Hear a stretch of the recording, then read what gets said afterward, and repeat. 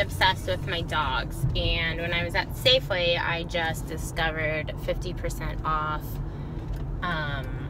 chicken strips. So I'm going to try to make dehydrated turmeric chicken dog strips treats. So that's what I'm going to do with my day. This is 2 pounds of chicken in my new food dehydrator covered in turmeric.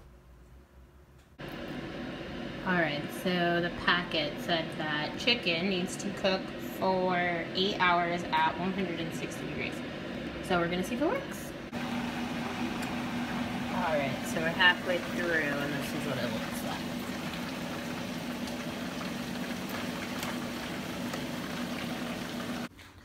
Alright, so these guys cooked for about 12 hours.